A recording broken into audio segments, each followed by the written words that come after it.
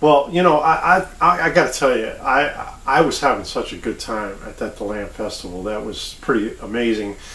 We had a lot of people there seeing 20 Shades. You know, I hated it for the fans that we had to do what we had to do, but you know, basically what happened was we were on stage, and you know, we're coming to the end of the show, and you know, I just stopped for a minute, and I looked out, and everybody's like, "Hey, one more song." You know, they're getting into, you know, the encore mode. You know, it's just like, "Come on, come on, come on." You know, yeah, I was having a good time, and so I don't know.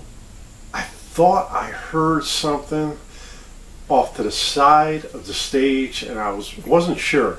I was like, "What did I just hear?" I'm like, "No." I mean, I'm not going to tell you what they said, but and it happened again. I'm like, oh wait. I was getting a little agitated. I was like, okay, I'm going to ignore this as much as possible. I just got to ignore this. So the fans were, I was talking to the fans, and I was listening to this guy, and I was like, okay, that's it. So I backed up. I walked over to Trevor. I said, okay, man, we did our job. I think we're done for tonight. I just want to get out of here. So that's what we did. We just left. And hey, I hated it for the fans, but you know, we'll be back.